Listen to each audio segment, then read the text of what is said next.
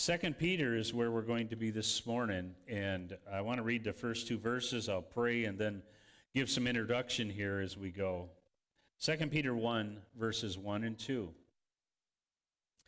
Simon Peter, a bondservant and apostle of Jesus Christ, to those who have received a faith of the same kind as ours, by the righteousness of our God and Savior Jesus Christ.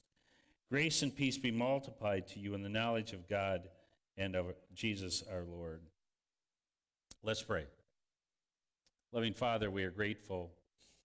Grateful to have this opportunity to look into your word. Grateful to have your Spirit to interact with us. Grateful for a like precious faith. It is precious. We're together. And Father, what a joy it is for us to have this privilege. Thank you for your word, which is forever settled in heaven. Father, as we've come together today, we've come from different experiences in our lives. Our week has been different, I believe, for each of us.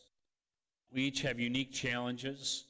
There are things in front of us that are hard, that are difficult. We pray that you would minister in and through your word and your Spirit into our hearts. None of us have it all together here, Father. We're on common ground.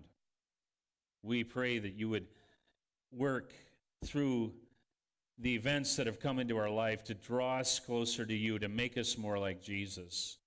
I pray you'll find us yielded to whatever you have for us. I pray that by the time we're done today, there will have been a greater measure of yieldedness and humility from us to you.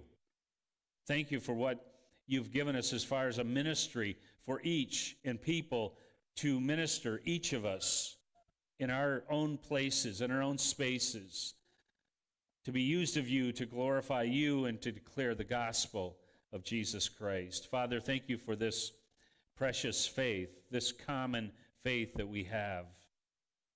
Father, I need your help as I proclaim. The listener needs your help as they hear, as they interact, as they make decisions.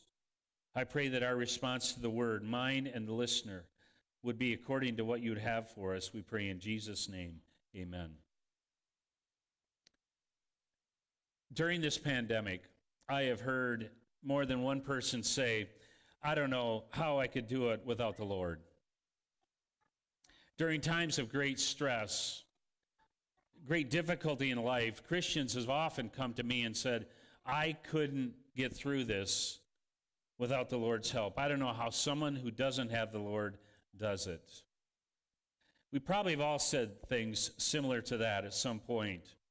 In desperate times, we recognize how precious faith in Christ is. In those hard times, when you're up against it, you have nowhere to turn. It is then, I think, that we see this with clear vision, how great it is to know the Lord Jesus Christ, how wonderful it is to have faith in him. The Apostle Peter terms this precious faith. It is just that. Knowing Christ is that. In Christ we have something that no amount of money, no power or prestige can acquire, and that is an opportunity to know and serve him. This is precious. It's faith. That precious faith is in Jesus, and it is wonderful. He's the person our faith rests upon, and he is precious beyond words. I want you to know today that faith in Christ is precious in that it touches every aspect of our life and gives great hope. It does. Faith in Christ does just that. We can easily forget that. We can easily think of our greatest asset in something we own or our standing before a company or where we're at a job or what we have. No. I hope you know Christ. I hope you can look to him. I hope you'll walk away from this place today encouraged, understanding what you have in Jesus. So today we're beginning a journey. Now, I've been doing topical sermons for the longest stretch of my pastorate. Since mid-December, I've only done topical sermons. That is, as you know, if you've been here a while, very unusual. I love to land in a book. I love to take you and others through a book and learn. The Bible is 66 books, but it's written book after book after book. And so what we usually do here, if you're new, is that we usually take it verse by verse, truth by truth. We deal with the stuff that we love to deal with, and we deal with the hard things that we easily would push aside, because as we go through a book, you just got to do it. It's right there. You have to look at it. So welcome aboard if you've never had that opportunity. So for the next 11 or 12 Sundays, somewhere in there, there'll be some interruptions with some different things we're doing. But we will walk through this amazing book of 2 Peter. Let's notice, first of all, that this precious faith, it is precious. It's precious in identity. Look at how Peter describes himself here. Simon Peter, a bondservant and apostle of Jesus Christ. He's a believer. A bit of introduction here would help, I think. Peter's clearly identifying himself as the author. He writes toward the end of his life. Look at verse 14. It says, knowing this, that laying aside of my earthly dwelling is imminent. So this is the last book that Peter would write. We believe he's within a year of his death here. And he's got something to say. I saw this past week a grandmother, 90-something years old. She'd been given a shirt, and it said, I'm 90-something, and I know things. I love that. There's something to learn here. This guy's been around the block. His life is an amazing life of failure and triumph, of pride and wrong decisions, and spiritual highs I believe like few have had. He loves the Lord. He's been transformed by grace. He is an ordinary person that God uses to do extraordinary things. Peter could say, are witnesses of his glory. He saw the Lord that, but he was empowered, I mentioned this some time ago, supernaturally by the Spirit of God back in the book of Acts, to having within just over a month previously failed miserably, but be used of God in a wonderful way to start the beginning of the church. The church was born in Acts 2, and Peter stands up and preaches that sermon. But he writes to those who are scattered. They've been persecuted. He wrote to stir them up. Look at verse 12. Therefore, he says, I'll always be ready to remind you of these things, even though you already know them and have been established in the truth which is present within you. I consider it right, verse 13, as long as I'm in this earthly dwelling, to stir you up by way of reminder. And so he writes to remind them. Chapter 3, verses 1 and 2 speak of that same truth. Peter's writing to remind them of certain things, to bring some new stuff for sure. But that's the Word of God. Isn't the ministry of the Word of God? Often we come to a text and we said, well, I've read that 80 times or 20 times or 5 times. And we're reminded of precious truths there. And the Spirit brings us along and teaches us new things. And Peter's saying, I'm writing to remind you. I want you to understand. And why he's doing this is there was false teaching going on. False teachers and false teaching. The second chapter, we'll deal with that when we get there. But he wants to stir them up by the Word of God. But he is a testimony. Peter is. Listen to me. He's a testimony of the wonderful grace of Jesus Christ. If I ask for a show of hands, how many of us have never failed Jesus? If we were honest, none of us lift our hands. That's the grace of God. There's forgiveness, there's grace, there's hope in Jesus. And so he's a testimony to that. When Peter first started following Jesus, he was just a babe in Christ, just like we all are. But he grew by the circumstances, the difficulties, the challenges, the triumphs, and the big mistakes. He kept looking to the Lord, and God's grace was sufficient.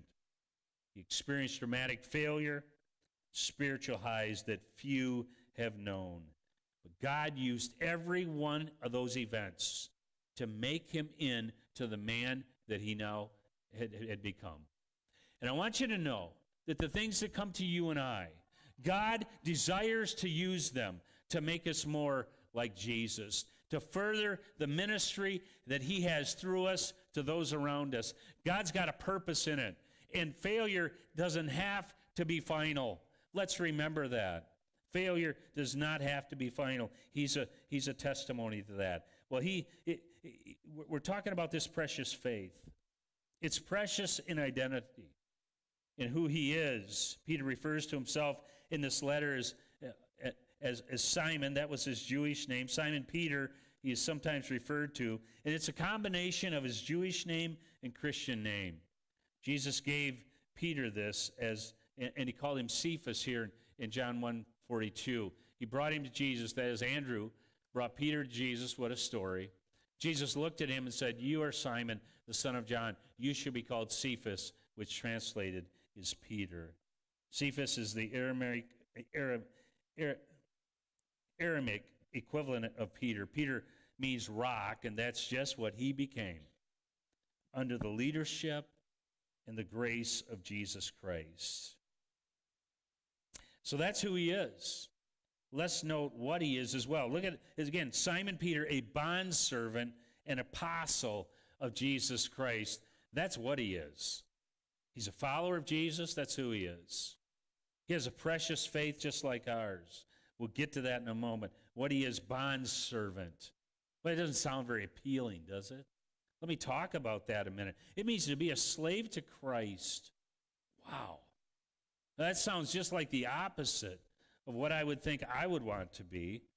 But I want you to know that many in Scripture are identified as servants or bondservants. Moses, Deuteronomy 34:5. So Moses, the servant of who? Of the Lord. Moses, a servant of the Lord. Others, Joshua 24:29, came about after these things. That Joshua, the son of Nun, the servant of the Lord. The servant of the Lord. That's what Joshua was. That's what Moses was. David, 2 Samuel 3:18. Now then do it, for the Lord has spoken of David, saying, by the hand of my servant David. What a great word. There are others. We could go on and on. I love what Mary says.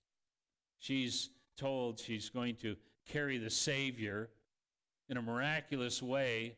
She, I'm sure, had plans like everyone else about life, knew how it was going to work out. That was interrupted by God. This is her response. Mary said, behold, the bondslave of the Lord. There are others, Jude and so forth, Paul, Romans 1:1, Paul, a bond servant of Christ Jesus. I don't know that there could ever be a greater compliment to any Christian than that of being a servant of the Lord.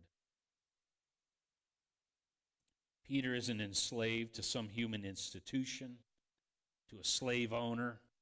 No, he is enslaved to Jesus Christ by choice. By choice. To identify oneself as a bondslave to Jesus means this. It means that he possesses me. He owns me.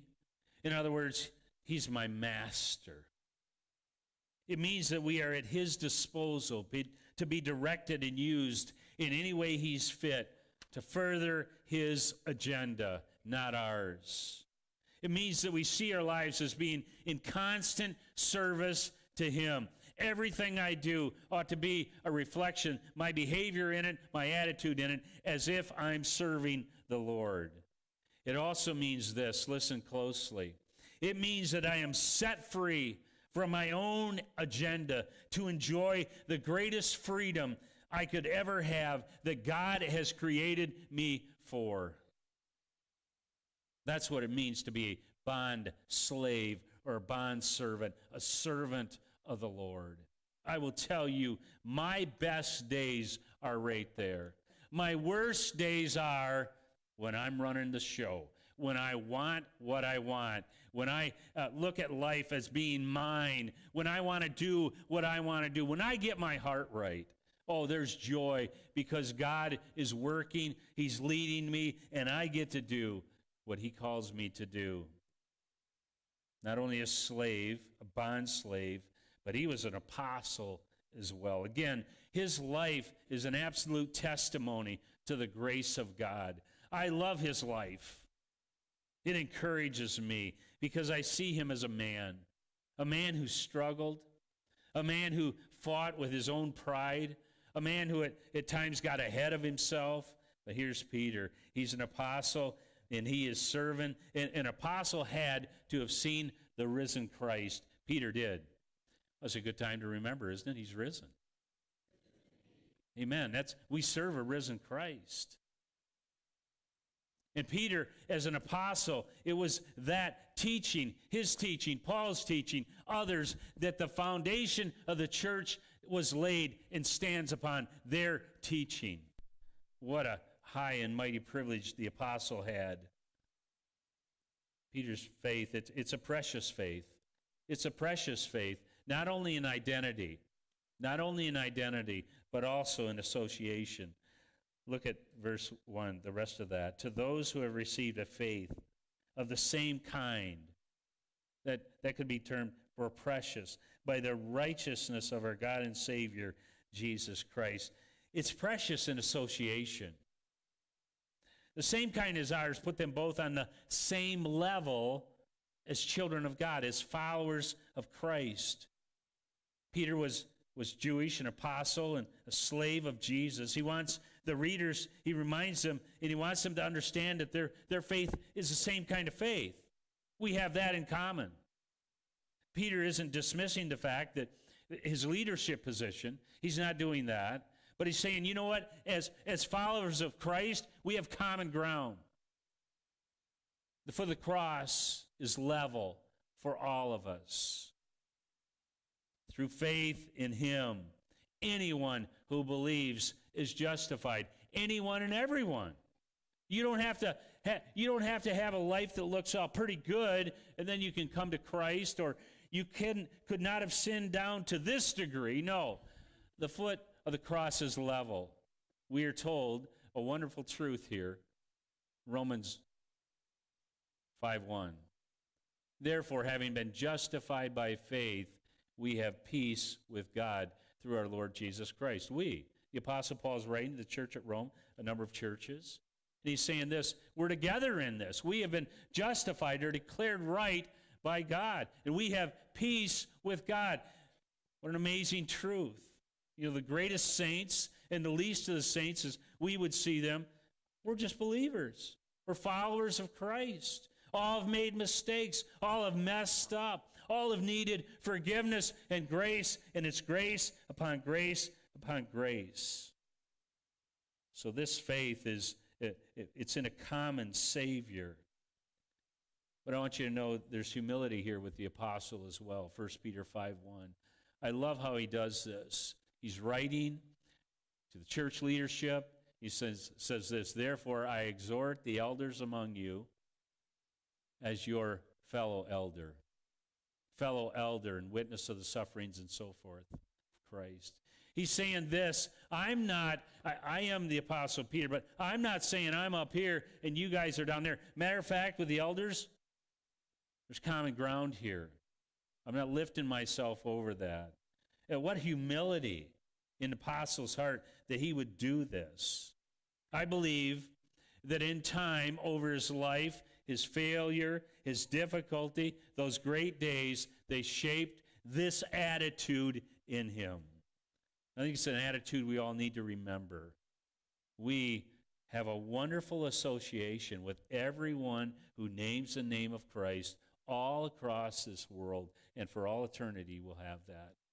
We should never, though, never think ourselves up here. You know, I really got it together. Man, glad I'm not like that Christian. They just can't seem to get it right. No. We're brothers and sisters connected by the same grace, the same forgiveness that God has poured out through time to each and every one who would believe. So it's precious in association with their faith. We have a common faith in Jesus Christ and with their Savior. What a Savior. What a Savior.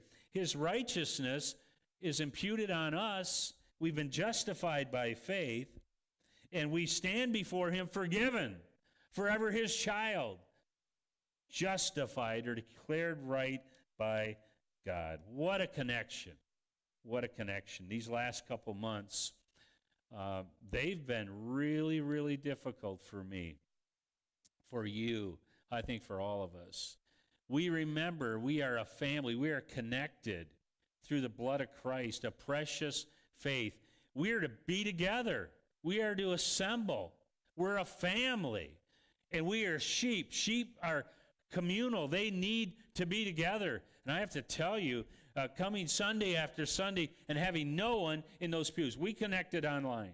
We sure did. But I'm telling you, there's a reason to get together, and that is face-to-face. What an encouragement. The Spirit of God works. We're encouraged. Nothing like being together. I praise God for that. Nothing like common faith. What a connection. What a connection. Precious. The apostle says it's precious. This faith is precious in association. How wonderful to have brothers and sisters. And it's precious in desire. Look at verse 2. Grace and peace be multiplied to you in the knowledge of God and of Jesus our Lord. By the way, the last part of verse 1 talks about this righteousness of God, our Savior, Jesus Christ. He is that. He's our God. He's our Savior. His righteousness is our righteousness through faith. But here we have this. This is precious in desire. Here you really see the heart of the apostle. You really see the heart of Jesus here is what you see. What does he want?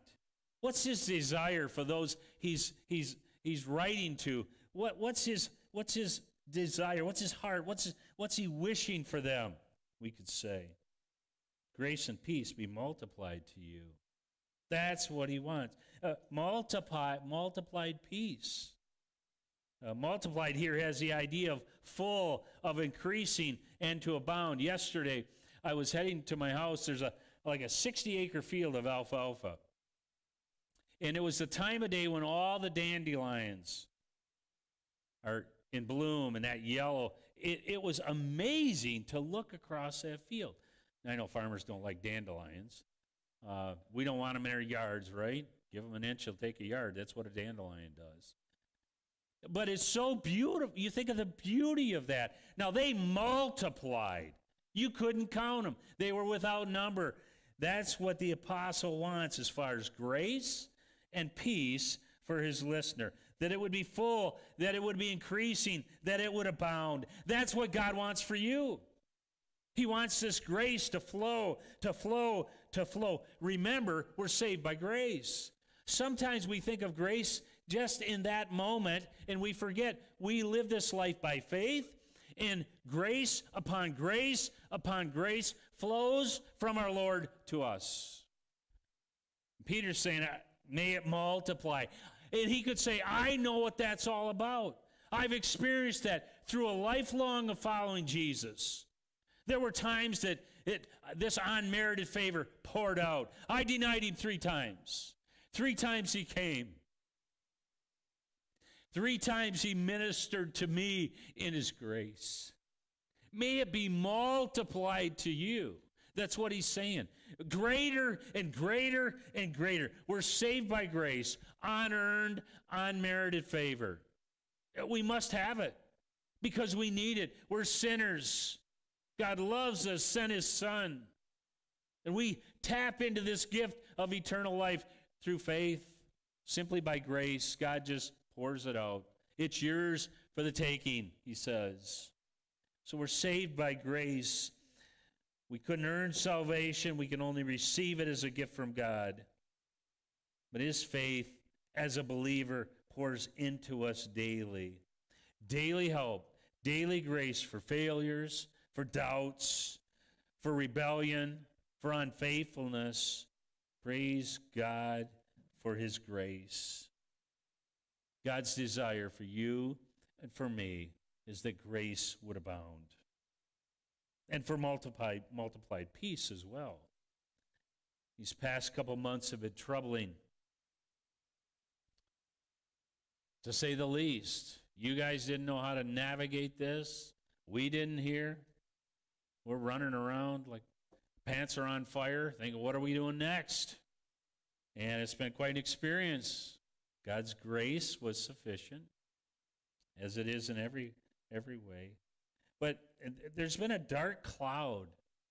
This dark cloud, it seems like it's just never going to go away. And it's permeated our hearts. It seems like every part of our life. It's been there. Can't escape it. We're reminded of it day after day after day. And if you watched any newscast, if you read any reporting on it, you would have a rolling number in the state of Michigan, cases and deaths.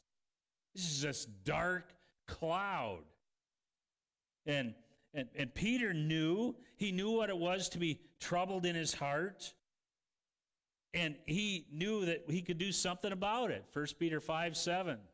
Cast all your anxiety or all your fear on him, for he cares for you. Pray. You know, we have this way to deal with this. And I think I'll remind you again, your intake of the word in times like this is critical. I think of how important that is. 24/7, we hear the negative reporting. We can open God's word and see and hear from him and be given every reason to have hope. This isn't bigger than our God. It didn't surprise him. So Peter knew what it was and knew what you could do with your anxiety, with your fear. You cast it on him. Give it to him. Give it to the Lord, because why? He cares for you. You know, he's seen you in every moment in this pandemic. He knows all your fear, all your frustration, all your hesitation, all your what ifs that come to your mind. He's seen and he knows every one of them. Through faith, we have peace with God. But through prayer, voicing our concern, our trouble, and dependence, we can have the peace of God. This is a familiar text to all you guys, but I'm doing like Peter, right? I'm stirring you up by way of reminder. Be anxious for nothing, but in everything, through prayer and supplication, with thanksgiving. That's how you approach God. You pray. We pray because we need him. We pray because we're desperate. When we pray, we are saying, "Your Lord, I need your help." You pray with supplication. Be specific with thanksgiving. Let's not forget that. Count your blessings and let your requests be made known to God. Look at this peaceful promise. And the peace of God. We have peace with God through faith. We're justified, declared right. We have the peace of God, which surpasses all comprehension. I have to tell you, there were times during these past couple months when I was absolutely at peace with God. It was a blessing from him. Everything was right in my mind because he was on the throne. But you know what else happened too? I didn't stay there all the time. Maybe you did, but I didn't.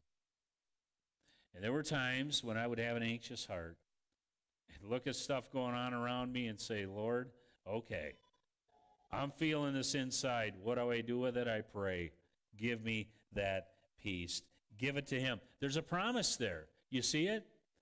The peace of God will guard your hearts and your minds in Christ Jesus. Give it over, give it over, give it over. We have our faith is precious in identity, in association, and in desire. And Peter says this, for the listener, I'm praying that God's grace would be multiplied, that God's peace would be multiplied. And that's God's desire for you and I today. That's it.